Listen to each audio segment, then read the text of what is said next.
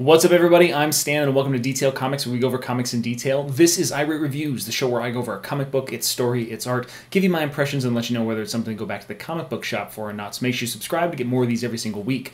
The book that I'm going to be talking about right now is the big one of the week, and that is The Batman Who Laughs. So this is the conclusion of all the original one-shots for these individual characters that are showing up and making life a living hell for a lot of our favorite superheroes. So when it comes to these Dark Knights, essentially we have Barbatos, that is kind of this giant figurehead at the top of this real source of the power, and then the Batman Who Laughs could be considered his general, his first in command, that is taking control of all the troops that are moving out, which is the Red Death, the Merciless, the Devastator, all those kind of different characters. But let's dive into the actual origin story of the Batman Who Laughs. When we start off with the story of the Batman Who Laughs, it's essentially a big fourth wall break where we see, or at least we feel, like the Batman Who Laughs is talking directly to us. So he is talking about all the things that we currently expect. He's basically speaking to every comic book reader's understanding of current continuity or how comic books function. You know, you've got this beacon of hope in Superman. You've got this woman, this queen of the Amazons. You've got Batman, the original, the man that overcomes the great odds and brings hope to other individuals.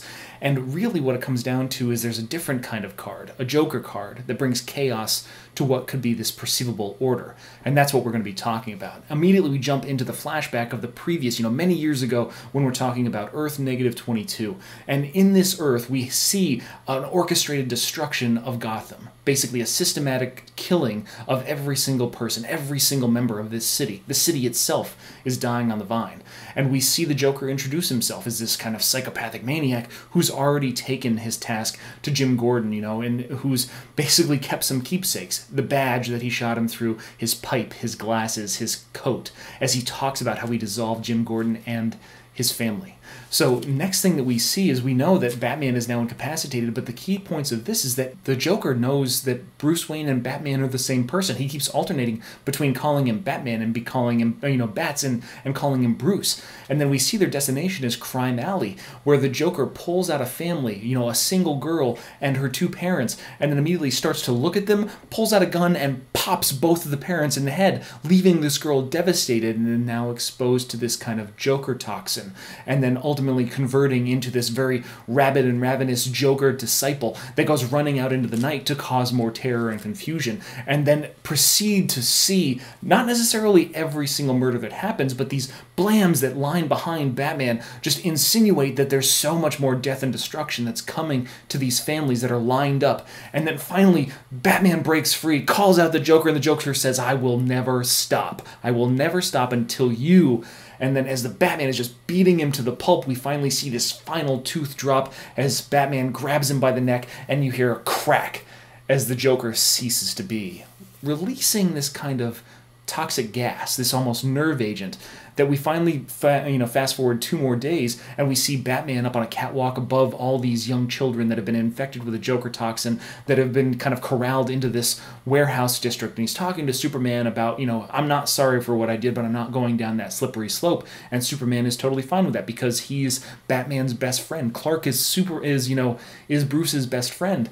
And we kind of get the insinuation of exactly what's going to be going on. They're going to bring these kids to treatment. It's just like, hey, I'm going to be handling everything together because the last kid, tried to bite the therapist's neck out. And then you get a little ha from Batman, and you know that something is awry. You had an idea, but now you know that something's awry with the situation. Then we dive right into the Bat family. They're currently training on these Robin robots that are giving them a really hard time, and then they finally confront Batman about this, and he tells them the truth, that he was infected with a neurotoxin, and that ultimately the Bat family just wants to dive in and help him. They want to bring back the Bruce Wayne that they know. And he's like, "Yeah, no, I invited you here for a reason." They're like, "Of course we would help you, whatever." And he's just like, I'm not inviting you here to help. I'm inviting you because you're the first people that would find out that something's amiss," and just unloads on them, killing every member of his own family.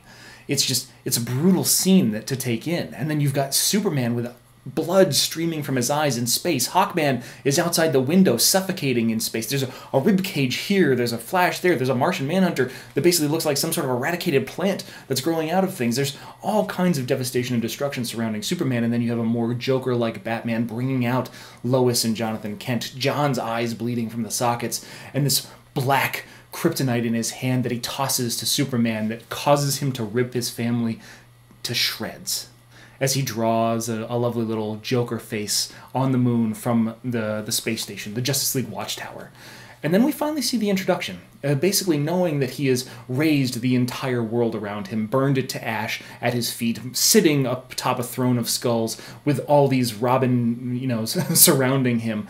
It's interesting to see Barbatos approach him and then provide him with the context that he needs, showing him the turmoil that is the dark multiverse, and he's bewitched by the beauty of it, bewitched by the chaos and the death that surrounds it. And then finally Earth Zero, the prime universe where he can kind of go and face off with Batman, the original Batman. And that's huge. And then ultimately what he can bring with him. As we continue to talk to these, this character, talk to the camera, we are shown the true nature of what's going to be happening. What awaits on the other side of the dark gate. And that is all the variations.